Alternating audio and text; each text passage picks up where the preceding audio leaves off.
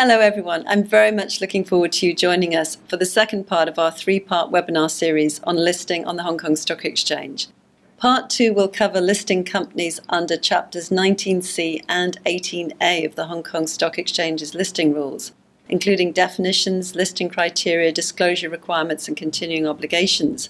We'll also be looking at recent relevant developments in the market, such as the launch of the Hang Seng Tech Index. Please register for the webinar if you haven't already done so. Looking forward to seeing you.